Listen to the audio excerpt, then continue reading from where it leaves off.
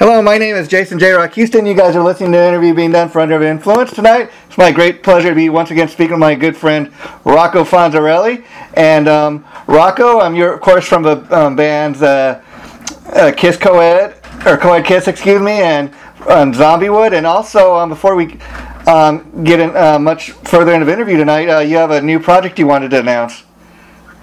Well, it's officially named the male Kiss band, not the Co-Ed, but the male. And the official name is the Kiss Crusaders. So with a K. Okay. With a K. well, like I said, now that you've got that announced, could you share with us who are the other members in the band? Sure. It's Raleigh DeVore as Peter Chris, Larry Hanson as Ace Frehley, myself as Gene Simmons, and at the moment we are borrowing Rob Valentine from Las Vegas. Wow. As Paul Stanley. So at the moment we're continually looking for a local Paul, but until then all of our shows seem to be flyouts at the moment. So we're going to Texas for Halloween. Wow. That's gonna be fun. That's always fun, yeah. And what has been the toughest part for you in finding your Paul? I mean, have you auditioned other guys and it's just a matter of the right guy hasn't come aboard yet? Yeah, I think Raleigh puts the best. He says, Paul Stanley is a tough order. You have to look good, you have to sing really good, and the physical activity that goes along with it. I mean, I always look at it as Paul is kind of the ringleader and Gene is kind of the circus sideshow, Yeah. Just getting a good ringleader. I mean, Rob does a really good job, but we kind of need someone local if we're going to do local stuff. So, the agency has been very helpful. Our agency has been very helpful, looking out for us and getting a few names thrown in the pot. And I got to ask you, about that, Rocco, because you're telling me that was the hardest thing in putting this project together is coming up with a name, because there's thousands of Kiss tributes and practically every album title or song title has been taken. So how did you come up with Kiss Crusaders? That's a pretty cool name. It's a long story, but in a nutshell, we were going for. We're going to talk about the movie Scooby-Doo with Kiss, yeah. But we wanted to go, and this has always been a desire of mine as well.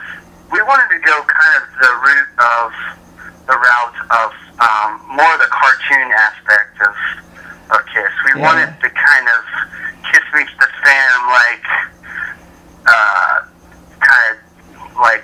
just image, if that makes sense. So So having that kind of the superhero side, the Comic-Con side, if you will. Mm-hmm. So, and the Marvel comic kind of thing. So that's kind of going to be our logo as far as I can, at the moment. Well, we just kind of went with that. So, Crusader was kind of the Caped Crusader. Cool. I dig that. Yeah, I dig that. Wow. And so the next obvious question is, okay, you also got Co-Ed Kiss. Now, do you worry that that you're going to have trouble booking gigs for both bands, or one's going to get more gigs over the other? No, I think at this point, we're all just, for me, it's more of the celebration of the music. So it's not going to hurt my feelings if, say, Co-Ed gets a show and Kiss Crusaders don't, or vice versa. Yeah. So because the girls from Co-Ed, they're pretty busy as well with Chris. Yeah. So they're on the road. So it's whatever the client wants, really. I mean, it's just for me, it's the celebration of it's the thing of being able to lead people in the great Kiss sing along. You know what I mean? Yeah. That's cool. And now, as you know, Rocco, the main reason we're doing the interview tonight is I thought it'd be a cool idea, since you are such a huge Kiss fan, as I am, to talk about the Scooby-Doo and Kiss movie that was released, I think, back in July. And I've had a chance to watch it myself, and I thought it was a pretty cool thing for what it was. What was your thoughts when you initially saw this? You know what? I was really skeptical. I thought, okay, how am I gonna? My first thought when it was, how am I gonna buy like Tommy Thayer and Eric Singer as Peter Criss and Ace Frehley, and that they kept it with Spaceman and Catman or whatever. That was really good. Like it didn't, after the initial shock that Peter Criss and Ace Frehley aren't going to be in this. It went really well. Like I was like, I mean, and you know what? I don't have anything against. I want to just be clear. Like I don't have anything against Tommy Thayer or Eric Singer being in the band. I've always been, whatever Raleigh always says, whatever version of Kiss, there is, that I'll like it and he'll like it. I mean, so I didn't have after the initial introduction of the characters, I was on board and it was great. I thought it was great. Yeah, see, the thing I loved about this is the fact that it was animated, and like I talked with you several times before, Kiss to me, the great thing about Kiss, especially in makeup, is Kiss has always been more than just a rock band. They've really become a part of pop culture, and like you're saying, I mean, this is more than just the guys in the band. I mean, like you said, it's the Catman, the Demon, the Spaceman, the Star Child, and those iconic figures. And Paul and Gene have even been joking around the last few years that when they're finally ready to retire, they fully intend to keep Kiss going and hire their own replacements. So what do you think about that? I don't know how that will play out, but like I said, I mean, it's just sort of at this point, it's more than a band, like you said. I mean, it's pretty much an American institution. So, people, I had my doubts when Van Halen got a new singer, and he seemed to work out pretty well for a while, and, new members come and go, See, Kiss is, I think if they stay true to their character, like the last Kiss album, my favorite song was actually the Tommy Thayer song. So off of Monster, I mean, I thought that was, besides Hell or Hallelujah, I thought that was the strongest song on the album. So I'm sure they're going to do great. I mean, Yeah, and the Kiss, like you said, I mean, these are like iconic figures that really have become pop culture, and I mean, that's why, I mean, unless you're a diehard fan, you can tell the voice of Gene Simmons and even Eric Singer and Tommy Thayer, they could have hired character actors, but I think it gives it a little more authenticity having the actual guys do their voice. And I don't so much have a problem with Tommy and Eric in the band for the simple fact that in spite of what a lot of fans think, I mean, they've never tried to fool anybody into believing it was Peter Criss or Ace Frehley. They've always told people from the get-go, this is Eric and this is Tommy. And even Eric, I give him a little more, right to be doing what he's doing for the simple fact, he was in a non-makeup version of Kiss, back when, Revenge first came out back in 1992. So, he's been with the band for, even longer. Yeah, and Revenge is probably one of my favorite, if not my favorite, non-makeup albums. I mean, just great timing. All the songs were written really well. Just probably one of the strongest Kiss albums possibly ever, that they ever put out. I mean, there was nothing wrong with Revenge. Yeah, I put that up right up there with Destroyer, but of course that's another Kiss and Bob Ezrin collaboration. I love anything that Bob Ezrin ever puts his hands on. But getting back to the movie, when I first saw this Scooby-Doo and Kiss animated movie, initially when I went back to 1978, the very first time I saw Kiss Meets the Phantom, and Kiss Meets the Phantom, it's interesting you brought that up earlier. That's one of those movies that I gotta say I still love it for what it is all these years later. But if you compare the two movies, I think Kiss Meets the Phantom, it's a little more campy. It's a little more dated. You can kind of tell it was filmed back in the 70s. But I think they're both great pictures. But I really love the Scooby-Doo thing because besides Kiss, you got another pop culture icon, like Scooby-Doo in there, and they just mix so well. And I think my favorite part about the Scooby-Doo movie was actually the Doc McGee character. I mean, he was so spot on. I thought. Yeah, that was really funny, and that they had known actors and voice actors recording some of the other characters. It was what's his name? Kevin Smith and Penny Marshall. I mean, really cool. Like, that was really cool. And the people's voice, you recognized it right away too. I love how they tied in like all the kind of just speculation over the years, about their just all the things that you thought when you were a kid. They kind of brought out in that. But I got to tell you, my favorite part was something that someone pointed out to me after the fact. They're flipping through a book or something, and there's the page with all the different all the characters and all the members of KISS that have come and gone are in this book, and they have their little symbols like Vinnie Vincent and Eric Carr, Mark St. John, Bruce Hewitt. I mean, that was really cool. Yeah, and see, that's all right there. Unless you're a diehard KISS fan, you might not pick up on. But again, talking about both the Scooby-Doo movie and KISS Meets the Phantom. I mean, both movies. The thing that really I picked up on, like you right away, is how iconic these figures are. I mean, in Kiss Meets the Phantom, we had, the talisman, and they had these strange powers and stuff.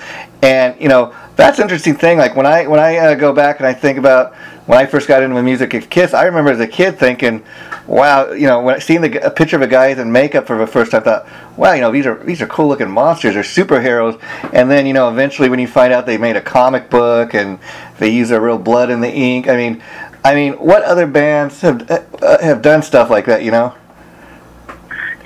then I don't think there'll ever be another Kiss. I mean, it goes, there's, they just, the commercialization of hand in hand with the music, it just works on every level. I mean, I don't have a problem. Like, people, I recall fans saying things like, Gene's ruining the brand name, and all the things that come along with the critics. That but once you've done like hit the top, I mean, they kind of sat back and went, where do we go from here? Okay, well, let's try this, and they've been pretty successful in every avenue that they've taken.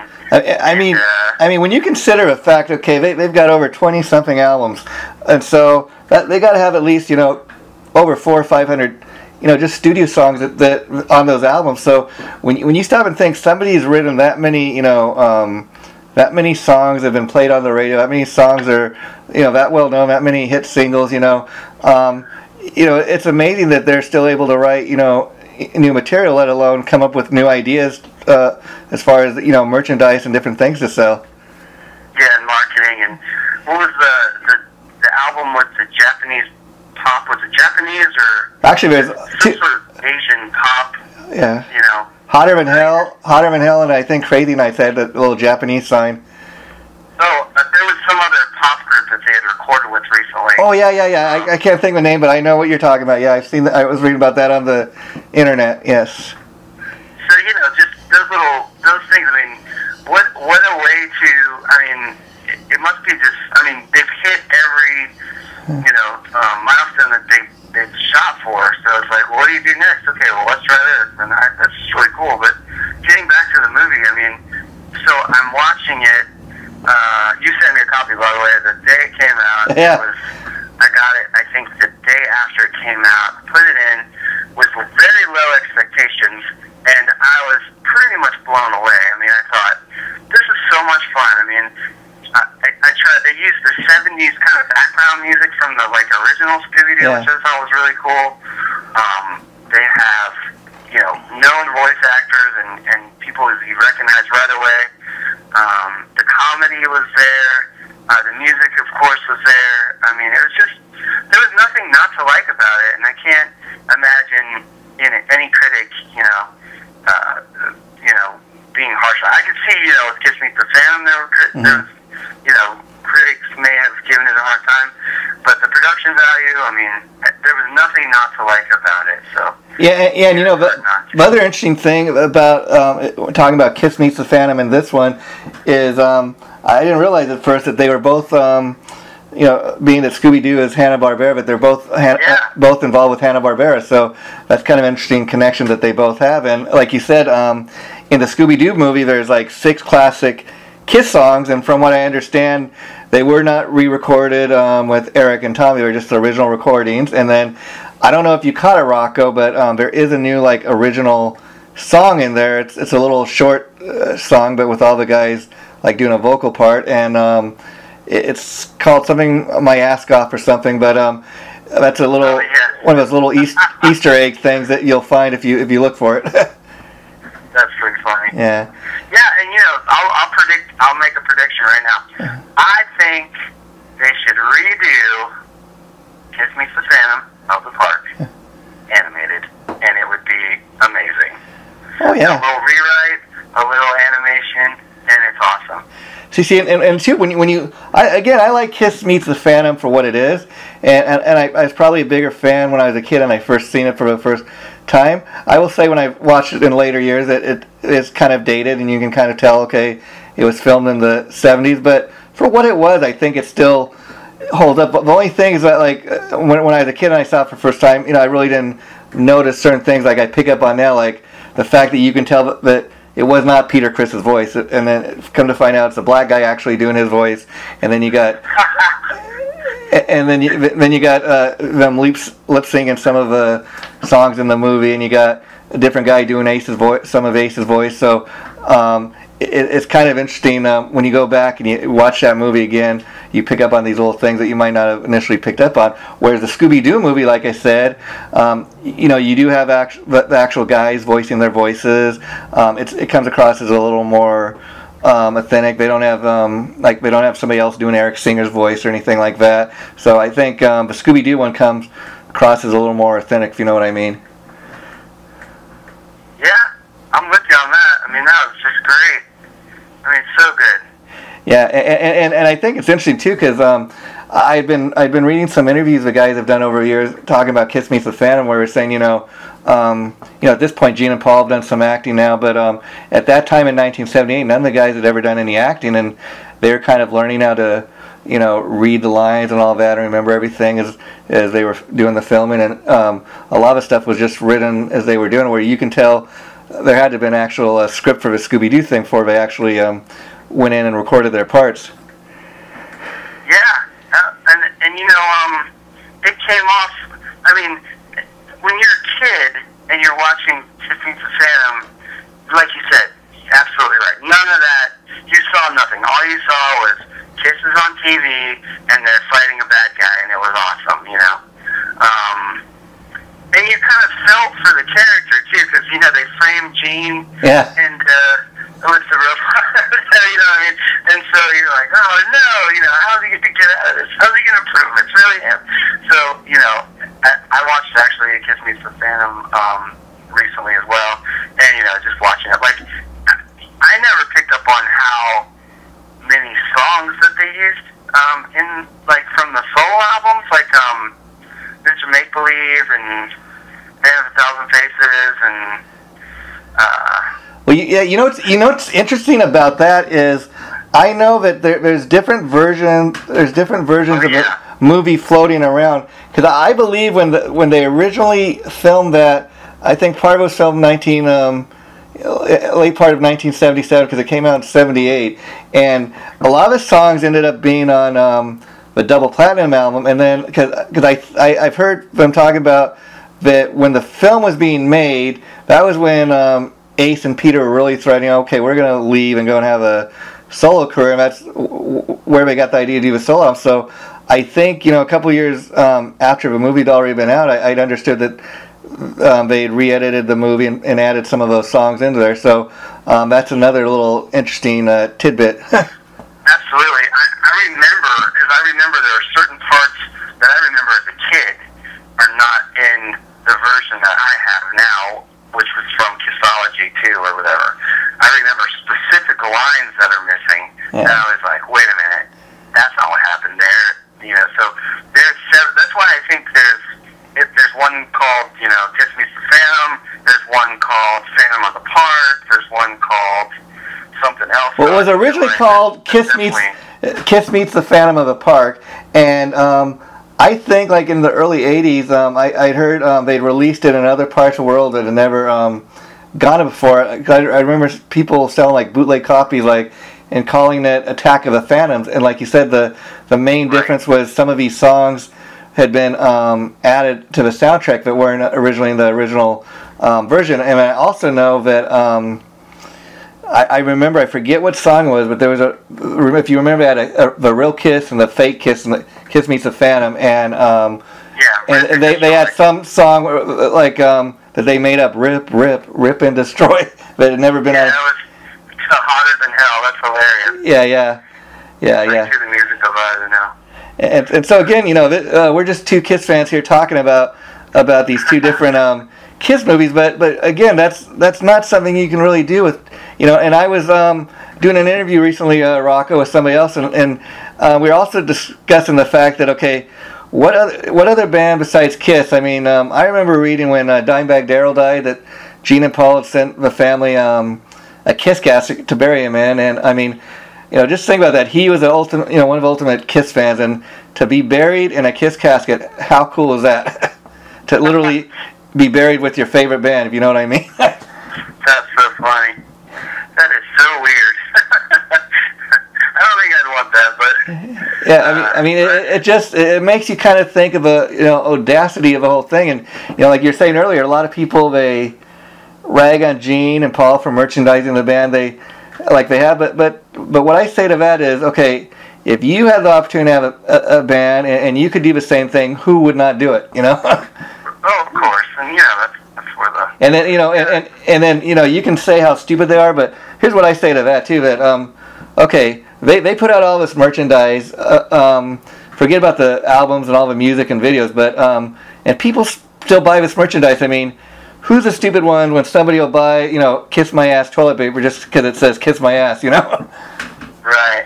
That's pretty funny. And so I have all the respect in the world for these guys, because again, I was reading something recently where, you know, they grew up, you know, listening to the Beatles. Those were Gene and Paul's heroes, and they've actually now outsold the Beatles. They're one of the most best-selling American music acts. They've outsold the Beatles, actually, which is just really amazing. I think it's actually, I could be wrong, but I told this, I was on a vacation, and these guys were arguing with me about Simon and Garfunkel or something, and I was like, do you realize that Kiss, because they just couldn't, they didn't understand how I could be in a Kiss tribute, for one thing, like, and then, because, you know, most non-Kiss fans have only heard Rock and Roll All Night. Yeah. I Was Made for Loving You. Maybe Detroit. But outside of like a few, you know, the big hits or whatever, you know, most people are like, they're still around, you know, kind of thing. Or most non-fans or whatever. Or people that aren't really into like that kind of music. So, but I said, yeah, you know, I'm pretty sure that they've outsold the Beatles, the combination of the Beatles and Elvis, and they were like, no way. And sure enough, we went to Wikipedia, you know, everything's on the internet, so I showed them. I was like, well, here's how many, you know, Simon and Garfunkel albums have sold to date. Here's how many Beatles have sold to date, and here's how much Kiss have sold to date. Yeah, and the amazing thing to me about that, you know, as far as musicianship, they're not really same levels like, say, a Steve Vai. They're not really technicians at their musician, you know, at their instruments. But you know, Kiss has been pretty successful for the simple fact that look at what great songwriters they are. I mean, especially, you know, Gene and Paul that wrote the, you know, bulk of the stuff. I mean, you know, again, they've had probably at least over 40 songs that are constantly played on the radio every day, you know, if not more. And any Kiss song you put on, pretty much, they've got hooks, they're catchy. Even the heavier stuff, you know, it's stuff you remember. And when they, the fact that they've been doing it for over 40 years, it seems to be working to me. Yeah, and like it's really supply and demand. I mean, it's so funny to me that people don't get that people want another Kiss album. I mean, if I could get another Kiss album out of them that like Revenge or Destroyer to like the capacity of those songs, I mean, that would be amazing. Yeah. I mean, and it's amazing too that they've got like a vault. I've read like it's so much. They could just put out a like a box set or something again, or even just a couple CDs of all this great unreleased material they've got.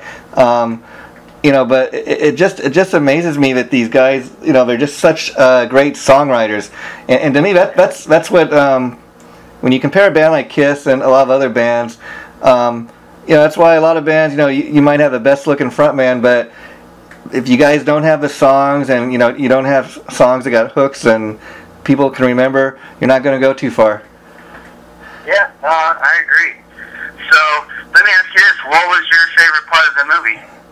I gotta say that my favorite part was actually where they actually hooked up with the Scooby-Doo gang, and I kind of like when the mystery was solved, obviously, because it kind of brought me in for a loop. I mean, I was thinking somebody else was the guilty party, and ended up being somebody different than what I thought originally. Oh man. Well, I gotta say, my favorite part is the Paul Stanley and Daphne kind of like flirt. Oh yeah. Flirting. I mean, that was such a crack up because it's like that was like really funny. I thought that was really cool.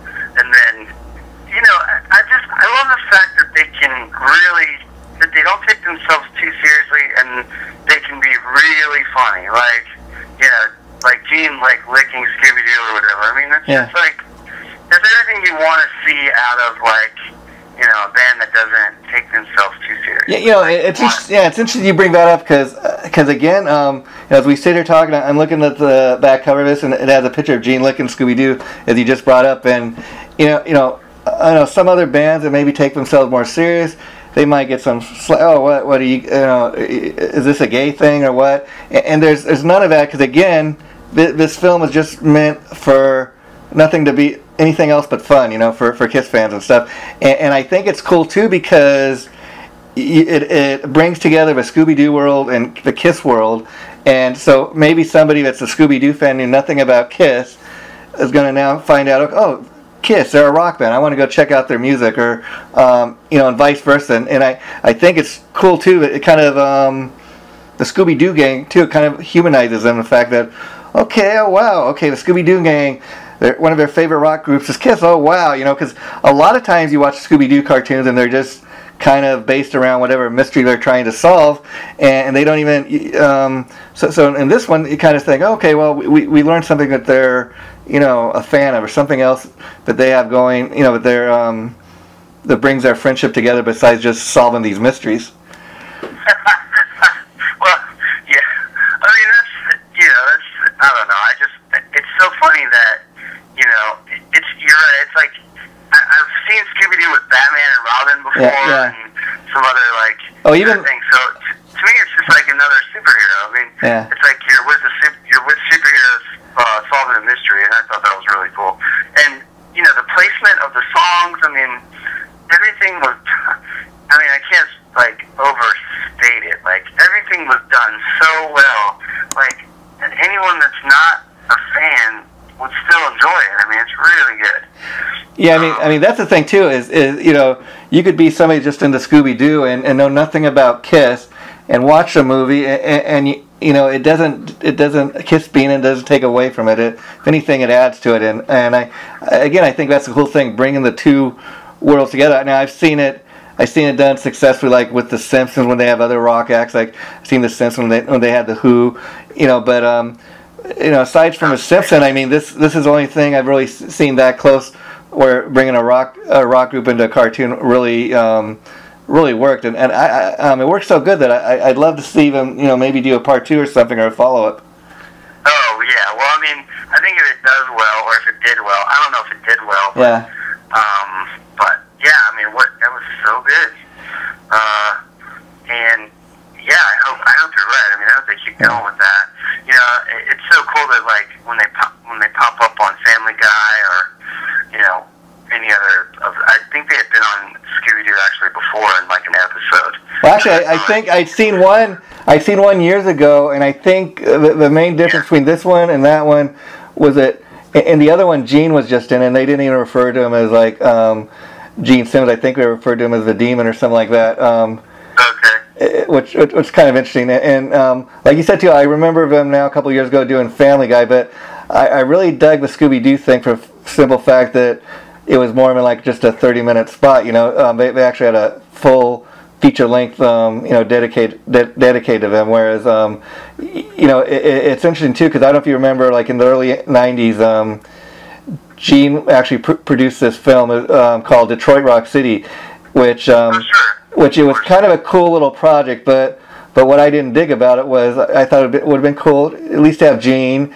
and some of the Kiss guys in it, but instead they got like a Kiss tribute band, I think called Hotter Than Hell or something. I'm not sure where they're from, and again, I thought, and I yeah. I'm pretty sure that's the real guys in there.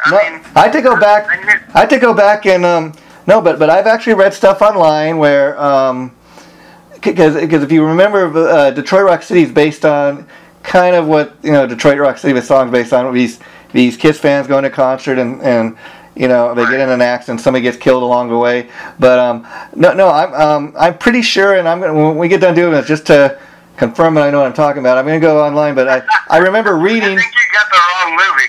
But I remember reading that it was not the actual Kiss guys that they, and there was some controversy about that because he produced the movie, but the fact that it was somebody else dressed up as Kiss, it was like a Kiss tribute band. No, I don't think so, bud. Well, but I knew a guy. There's a guy in Vegas that actually was Paul Stanley's stand-in, actually. That set up his shots for him, but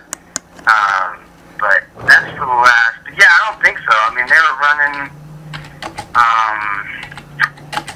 I kind of knew some people working on the film too, so you might want to double check that. But yeah, I'll correct myself. Let me see. Actually, let's see. I got it right here, but Wikipedia. We can look this up real quick. Well, while you're looking it up, let's talk about Role Models. Have you ever seen that movie, Role Models? No, I haven't. Tell me a little bit about that, because I haven't heard of that. Okay, so that would be great. That would have been. We should have tied this all in as like one big Kiss media package. Because basically, the filmmaker, gosh, I forget the guy's name. Well, it's probably anyway. Basically, it's a Kiss themed movie at the end where it's basically these two guys and they have to do community service and they have to do like Big Brother kind of thing, and they have these kids and the guy who plays Stifler in the American Pie movies introduces kid to Kiss from having the pinball machine at his house, and then they end up doing kind of a Kiss tribute at the end. I don't want to spoil it for you if you haven't seen it, but let's do that. Let's watch Role Models, and we'll come back to Detroit Rock City and Role Models next time. Okay, now let me ask you, because I've never heard of this Role Models. Is it something that's available on DVD? Do you know? Oh, sure. Yeah, it's what's the guy's name? Oh gosh, I forgot his name. Okay, well, I'll have to. Yeah, the guy who looks like Ben Affleck. Oh, wow. And he's in the movie, and Elizabeth Banks is in the movie. So it's and the chick from Glee, the gym teacher from Glee is in it. Oh gosh, I forget it. She's Oh, okay. And it's hilarious. I mean, it's one of the best. You know what? Since you sent me Scooby-Doo, I should send you Role Model. So give me your address and I'll send you Role Model. Okay, yeah, I'll email you that and just as soon as we wrap this up. But wow, that's interesting. Well, okay, I got some homework because I'm gonna look that up because I'm not sure. I remember reading something about a Kiss tribute band, but maybe I was mistaken, and I'll if so, I'll be sure that we talk about that when we do the next interview, Rocco. So So I guess before I let you go, I really enjoyed talking about all this. Before I let you go, have you guys actually, the Kiss Crusaders, have you done your first show yet, or will that be on Halloween? Well, it's on Halloween in Texas, so we'll be out of town. But we actually, our first show together was Campland, but we hadn't had the name yet, so we hadn't decided on the name. So, but yeah, it's pretty exciting. I mean, I'm excited. We're working on learning new songs. So, and when I say new songs, of course, I mean old Kiss songs. So, I think Parasite's back in the mix. I really want to do All American Band, or All American Man. I'm sorry, but what I really liked that we played as co-ed, I'll Love Her All I Can. I mean, I never really got into that song until we started playing it with co-ed, and it is really good. Do you know that song? It's on the first album, I think. Actually, Love Her All I Can. I got corrected. I know that's actually on the third album, Dress to Kill. And interestingly enough, I don't know if you know this, but that had actually been a song that they had originally done in Wicked Lester. Oh, wow. Yeah, it's really funky. And, it's funny, Gene usually kind of gets the funky songs. Yeah. I think Dr. Love has, some underlying, soul, and with the background vocals on the album, it's just got that really kind of dark soul kind of. Because his voice is so ominous, but then he's got this really cool background vocal. You know how it goes. I mean, everybody that knows Dr. Love knows how that goes. But, I love when they get funky like that. It's really good. It's one of my favorite songs to play now, actually. Wow. And let me ask you, I was curious, talking about that, have you ever performed the song She? You know what? It's funny. I have never done She, and that was one of those things where when I think I saw Kiss Tribute one time, and they did She, and I watched the audience kind of cringe. It's funny how different. It depends on the crowd, I think, because my philosophy is more I like the upbeat, the pop, anything that gets people dancing. And most of that time, the hardcore Kiss fans are not really dancing people. Okay. So, I want the crowd to have a good time, so I like crowd pleasers. I don't know, but what's funny is Randy and I, we've been in Kiss tributes off and on since 2010, and Come On and Love Me is probably one of our top 5 Kiss songs of all time. Probably in my top 3, my favorite Kiss song. Wow. And every time we've ever played it, and we tried it in different places in the set, and it just seemed like it never reached the. I don't know if it's just the way we play it, or, but yeah, I felt like there was no connection with it, and it's one of our favorites, so we kind of cut it from our set. Well, and I got to ask you, being that you have the 2 different Kiss tributes, will Kiss Crusaders, will you guys be playing a set list of songs throughout Kiss's entire career, or will you be doing just a certain area, or a certain era rather? I think the idea is, as far as with Rob Valentine, at this point, we stopped at about Lick It Up. I think is the tune. But I've played with Rob in Vegas before, and we've done Delilah. So I don't think anyone's opposed. I think we played Tears Are Falling as well. Okay. So I don't think anybody's opposed to anything past the makeup era. But it's just kind of, like I said, it's crowd pleasers, and depending on how long they want us to play. I mean, we've done multiple sets before in Vegas, Rob and I. We played at a place called Vamped, and I think it was 2 hours or something, and we did a little, a splash of 80s here and there. So, and Delilah, we opened actually with Delilah. So, I'd say with the whole scope, I mean, definitely. I'm always about that too. Wow. I'm always about expanding it and finding something new. And that, when I found, I mean, even though Love It All I Can is not new, Yeah. It was kind of new to me, because I kind of pick up around, I would say, like, Rock and Roll Over is probably my favorite. Oh yeah, we talked about that. We talked about that before, yeah. I kind of start there, and the first three I never really got into. The first three albums. Yeah. Even though we played Deuce, Struther, we played like almost the entire first album. Yeah. We played, I think we played like 7 out of the 9 or 10 songs that are on the first album. Wow. Now I got to ask you, how did you hook up with Larry Hampton? I know your drummer Raleigh has played with him, but he's one. I got to ask you, how does he do his Ace Frehley? Because I know he's played like with Mick Adams and the Stones, and he plays with Kenny Metcalf, who does Elton, which is kind of a different type of music. So what's it like for him singing lead in that? I mean, how's he been as far as you? Larry Hampton is probably the best backup singer in the world, maybe, but it's not the world. I mean, he definitely can pull out bass. Yeah. But between him, Raleigh, and Larry, I mean, they sing like angels.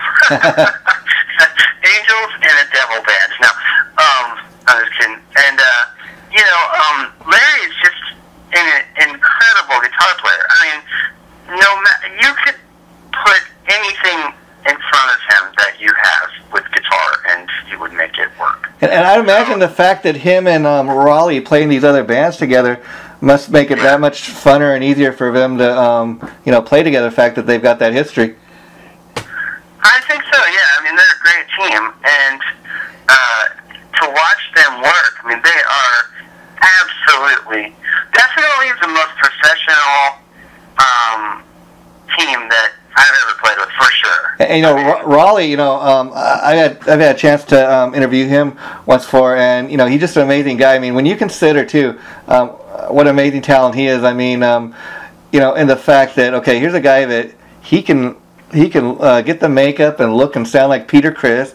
He also is able to look dead on like Keith Moon in his Who tribute, and then he plays the role of the drummer in Kenny Metcalf's band.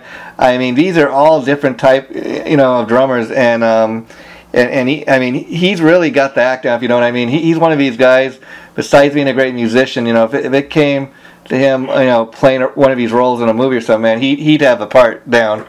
Yeah, I mean, he is his exceptional view of detail. I guess I don't know how to say it, but he puts a lot of effort into the detail, and not only is he doing all that, but he's actually playing on former Kiss drum set. I'm not sure if we got that. Oh, I'm not sure. Oh, no. On that. Wow. Yeah, he's got the drum set from the Kiss residency in Las Vegas about a year ago or so. Wow, how cool is that? And do you know how he got his hands on that? I mean, Mr. DeVore gets his hands on a lot of things. Oh, that's cool. That's cool. So, he has. I mean, you could talk to him about it. Yeah. It's probably a good thing to and talk to Larry as well if you can. But I love that. Yeah. But yeah, Raleigh really goes for it, man, and he's always looking for a great deal, and that drum set is incredible. I mean, it's definitely, it lights, I mean, if you've seen the videos from us from Campland or whatever, I mean, that thing is the star of the show, really. I mean, wow. It flashes, it comes with its own, you have to plug it in, basically. So, and when Ace is doing Shock Me, the blue light is on, and when everybody's had their own light on the drums, so it's really neat. It's just really neat. Wow. Well, once again, Rocco, my friend's been great talking to you. Before I let you go, one last thing I want to ask you about the Kiss Crusaders is, do you guys have a Facebook page or any official website up yet?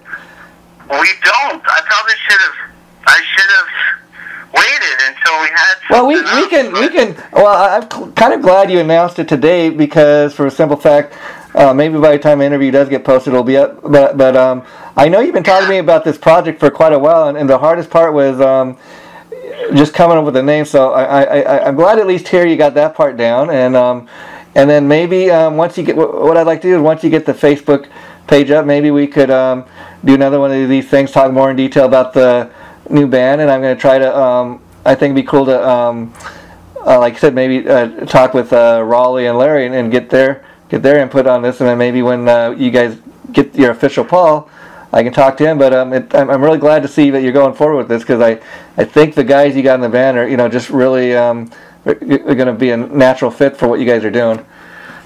Yeah, it's pretty exceptional to, it's just so much fun to like be in a band with like guys that are super pro. I mean, I feel like a student again, you know? Like, I feel like I'm learning again, and and being a part of like having actual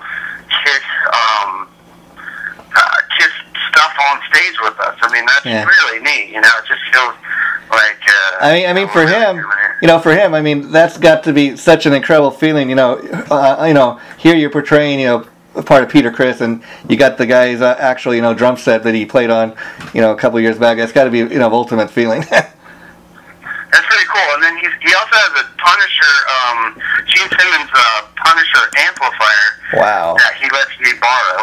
Wow. For the show. I don't know, what it's funny because it didn't. I don't remember it coming out. I look on the internet and there's barely any press on it or ads for it or anything. Well, I think it sounds great. Yeah. I love playing through it. I think from what I remember, he put that out originally. I think back in '92, Time Revenge was coming out, because I remember him.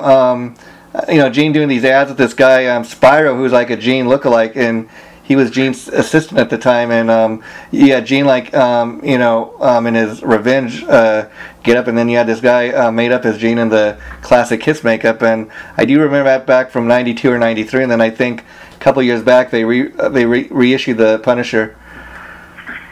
Well, I always feel bad. I always tell Raleigh, like, just don't let me borrow this, because like after the show you'll look on the amp and it's like I got blood all over it. I got like fire powder all over it, so it's always covered in goo after. I'm like, this is like a really cool like amp, and it wasn't a Kiss amp. I mean, they didn't own it that we know of, but like Eric Singer Kiss owned the drum set that we're playing now, and that's just really cool. Well, and getting back to these iconic Kiss figures, that's why I got to tell you that Gene Simmons, from the minute I got into Kiss, he was always my favorite member, because I guess I liked the way he played the bass, I liked the way he sang, but I thought he was the coolest guy. This is the guy that breathes fire. This is the guy that spits blood, man. Out of all four guys, I thought his character was the neatest. So again, when you talk about them doing these movies and animated features, it just goes to show you that Kiss is so much more than just a band. Well, it's funny. I never, before 2010, I would have never thought that I'd be in a Kiss tribute. And when the reunion happened, I was all about Ace. So I have Ace stand-ups. I thought, of course, his solo album was the best. So that's the one that I listened to constantly. I loved Ace. I loved Ace really. And it's funny that I never would have saw me doing Gene ever. Wow. It just happened accidentally, and because of Randy, because of our guitar player that I started with, who was Ace, and he is now our John 5 in our zombie band. And how's he working out in that band? Has he played his first gig with you guys? Oh no, they Randy started the band. He started. I mean, they. Oh, okay. Yeah, I was I misunderstood, because I recently interviewed your former bandmate Jason from Kissed Alive, and he was explaining that I guess he left their band to do the zombie thing full time. So I guess that was a misunderstanding on my part. Yeah, he actually started it, and in fact. Oh, okay. Him and Nicholas and Steve. They started it and kind of got me on board. But yeah, I mean, the zombie band is, well, we can talk about it later, but yeah. it's so much fun. And we have such a huge stage show. And we finally get to do our big show, like a big show, on the 29th of October, which will be in Riverside at the Municipal. And can you tell us a little bit more about that? Because you were talking to me on the phone the other day about it, and you said it was some kind of Rob Zombie film festival. So do you guys play before or in between the movies? Yeah, they're going to run the Rob Zombie movies, House of a Thousand Corpses and Devil's Rejects, and then I think we're playing either in between the movies or after the movies, but it's a huge stage, and we have a huge production. We have a robot, we have the dances, we have a gorilla, we have the devil chases me around the stage, we have the Universal Monster banners. Yeah. It's just so fun. All kinds of other like funny little things that we do. That we're trying to do the show that he does on like a smaller scale, like an affordable scale. Yeah. Yeah. So, but man, this guy's, like I said, like in the zombie interview, the drummer Nicholas, he creates he sews our costumes. He creates all of our props, and he's just like a true artist. And he programs, like we use a lot of sound effects in the show because Rob Zombie songs have a lot of horror sound effects. And he programs all of it to a click, and I mean. Yeah, in fact, when I interviewed you about the Zombiewood band, you were sharing with me that you were aware of who Rob Zombie was, but you weren't really much of a fan until you joined the Zombiewood band. And I was curious, since joining Zombiewood, if you've had a chance to check out any of his movies, because he's quite the movie director. And what do you think of some of his films? You had a chance to see any of those? Oh yeah, no, I was always. I think I said I was kind of always a fan. It was just like not a huge fan. Huge fan, yeah. You become a bigger fan. Dug more into the music. Yeah. And got I just thought, that's really good stuff. But yeah, the one I've only seen two if you count the live. I have the Zombie Horror Picture Show, which is his live show. Oh, okay. But his movie, the movie that I have seen is the Devil's Rejects, and I thought it was great. I mean, I'm pretty easy to please. Yeah. It's really scary, and it's really dark, and it's really well done. Wow. He reminds me a lot of like Quentin Tarantino. Yeah. But the horror side of it, like if Quentin Tarantino wrote horror, it would be of this. So I haven't seen any of the other films. I think there's like 4 other films, three or 4 other, but. And I think there's a new one coming out or something. But okay. But yeah, I mean, I really. Oh, and this was a huge compliment. I was down on Melrose, and there's a store there that sells like rock and roll gear or whatever. I walked in, and the lady there is actually Rob Zombie's designer. Wow. Because I was looking around the store, and I go, that looks like Rob Zombie. That looks like Rob Zombie. So I found out, I started talking to her, and she said, oh yeah, I design all of their clothes, and I was like, wow, I'm in the Zombie Tribute Band. I showed her the pictures, and the pants that I'm wearing were replicated by Nicholas, and she was blown away. The designer of Rob Zombie's actual costumes. Wow. She said, no one's ever replicated my work before. That is amazing. Wow. So, and then I said, what's it going to cost me to get that jacket? And she's like, I will never make you anything that I already made for someone else. So, I'm like, please. Yeah. And let me ask you, Rocco, because a couple days ago I seen a picture, I think it was you and Gene, at some restaurant. Was that an old picture? Is that something from more recently? It's probably about a year and a half old or so. Okay. Randy and Nicholas and I went to Rock and Brews. You and I went to the same restaurant. Yeah. Pizza or something. Okay. We need to do that again, by the way. That'd be fun. Okay. Anytime you're in the area, just hit me up. But yeah, Yeah, he was really nice. I was in the night before, and the guy said, "Oh yeah, Gene's gonna be here tomorrow." And I called Randy and Nick, or I can't remember how it went. Anyway, he was super nice. He signed my backspace, and I had it like lacquered onto the back of my guitar. Yeah. So that's Gene's. But he was so nice. I mean, he's just that's what blows me away. Like people that say he's a jerk or whatever. Yeah. I've met him probably like 5 times, and he's never been anything but a really nice guy, and he was really funny. I mean, he's all business, but really funny, and his wife was there, and she was really nice to us. I mean, wow. So, yeah, they're really cool. I mean, for, what it's worth, I don't know, Yeah, wow. For being, I mean, you're famous for it. Well, I think we talked about it when we were at the restaurant, too. It was like, could you imagine, like, if Paul McCartney made a restaurant and then you could meet him at his restaurant? Well, actually, it would never happen. Actually, if I could just slip this story in there, actually, when you and me, you brought up that we'd met once at the Rock and Brews that you're talking about in Torrance, and as we were having dinner, and a friend of mine had joined us, we were talking about your previous band, Kissed Alive, and there was there's some people sitting at the very next table, and they heard us talking, and they're like, "Wow, you're in that band?" And they got talking about going to one of the band's previous shows, and it was just amazing to me that here, I'm having dinner in this Kiss themed restaurant with a guy that pays tribute to Gene Simmons, and people that have actually been to one of your shows. They were just sitting right next to us. I mean, just what a small world. Yeah, that was pretty funny. Yeah. That was pretty funny. Yeah. Well, it's funny. You never know who a Kiss fan is going to be, I guess. And see, that's the difference to me between Kiss and any other band. I mean, again, you could get a Kiss fan, from the '70s, somebody who's been a fan all the way through.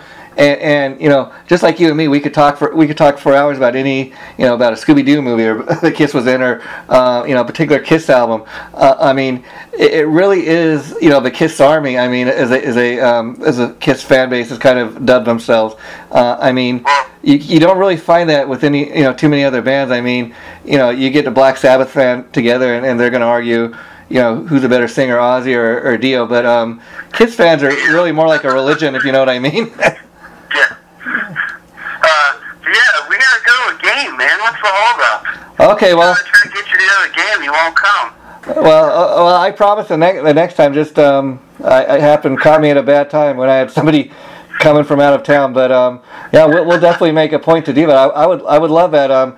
So do you know if they're going to continue to play? I've heard rumors that that the LA Kiss was over. Do you know is that going to continue to go? I don't think so. I think they're planning on going around. Oh, that's cool. That's cool. If they don't, it'd be news to me, but... That's cool. Yeah, I don't listen to the rumors. Yeah. Who knows what's going to happen. But, yeah, it's always fun, and it's really fun. I mean, just the showmanship of it all, it's almost... There's so much... It's so great. I mean, it's so much fun. Like, have you ever been to an NFL game before? Yeah. It's pretty great. I mean, just I gotta tell people. I mean, you've actually been to the games, but just pictures and things I've seen online, and even on the local TV news when they've covered it. I mean, again, it's so much more than just a football game. I mean, I've heard they've had guys like Lemmy, do the coin toss, and they've had bands like Steel Panther come out and play before the game. I mean, it really is more than just. It's like the ultimate rock show, if you will, and you get to go, see a football game. It's just again another experience you get from being a Kiss fan. That again, something most typical rock bands you don't get with. That's true. Well, Rocco, my friend, I tell you what, you go watch Role Models in Detroit Rock City, and we'll do that next time. I will do that. So give me a couple of weeks to do that, and I will get in touch, and I'll be sending you my address and that, and also I think I'm going to be able to make it to the Rob Zombie Film Festival. So I'll talk to you about that. I'll send you a little email about that down the line. But thanks so much, Rocco, for doing this. Every time I really have fun doing this. You're really a great guy to talk, because, like I said, you're just as much a Kiss fan as I am, and you're a guy that's actually kind of living the life. So you're a perfect one to talk to. So you have a nice day, my friend, and I promise I'll be in touch. Okay, later, bud. Okay, take care. Bye bye.